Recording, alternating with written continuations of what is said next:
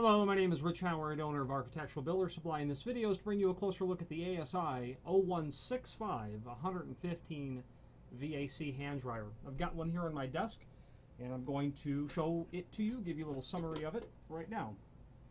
This is what the unit looks like. Weighs about 9 pounds, something in that range. I don't have the exact weight, but 9 pounds, something in that range. A metal cover to it. It's a profile view. It's very small, or petite. I don't mean small, but you can see in relationship to my hands that it's not, you know, a gigantic hand dryer in the sense that, you know, it'll take up a tremendous amount of wall space. The first thing that is done, and I'm going to tip the camera down to my desktop because it's a bit hard to hold that 10 pounds in my hand and show it to you.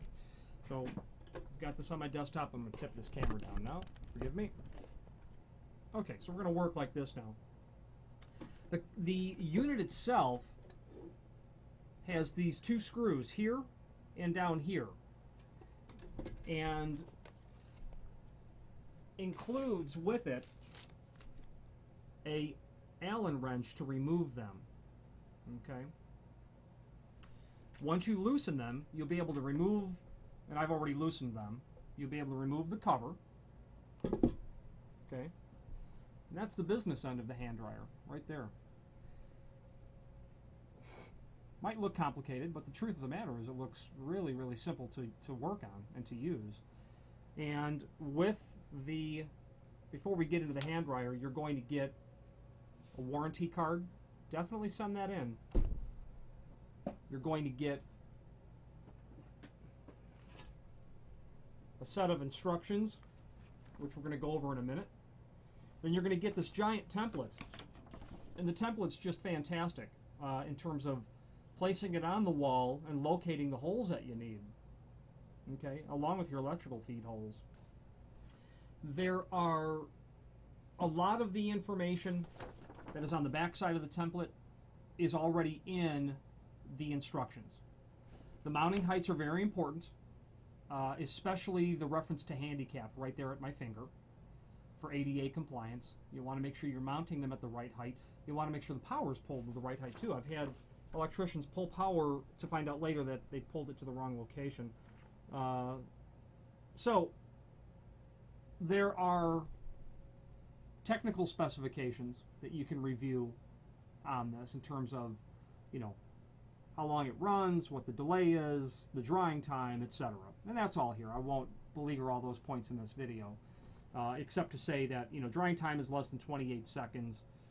It is obviously an automatic, no-touch sort of unit, infrared circuit, 1 minute auto shut-off,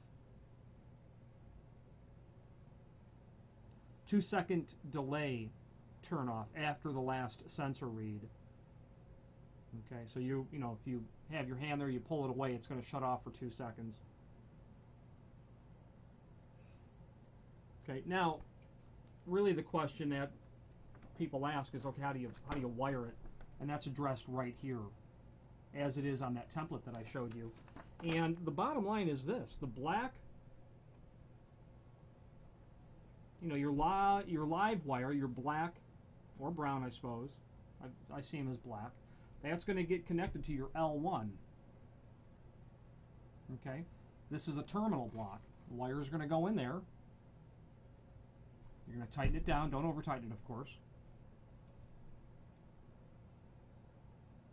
Your second wire, neutral, or second, you know, live wire, red, to the L2, N/L2.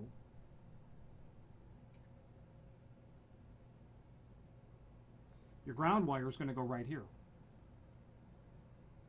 So, for instance, black, red, ground. That's how that's going to work. Very simple. Nice quality construction in here. It certainly seems very solid. In the instructions that you get, there is, and I would definitely keep these on hand, and there is a link to this in our item below this video. All the replacement parts available. along with a schematic, is also available. There's really no reason, you know, we sell a lot of these 0165s, and we don't really have any sort of problem with them failing. Sorry, I'm going to adjust the camera back. But it's nice that you have available to you replacement parts, because occasionally things do need to be replaced, especially given lots of use. You'll want to continue to rebuild your, you know, hand dryer to get useful service out of it, even though it's a relatively inexpensive hand dryer. The fact of the matter is, repair it. There's, you know, and I don't sell a lot of repair parts for these, and it's because, in my opinion, I don't have a lot of problems with them. The sensor occasionally, sure, that's been something that I've sold, but everything else is pretty solid in here. There's really nothing else in terms of importance to really mention in this video, except that there was a troubleshooting guide inside of here. Hopefully you won't need to refer to that at all. Okay.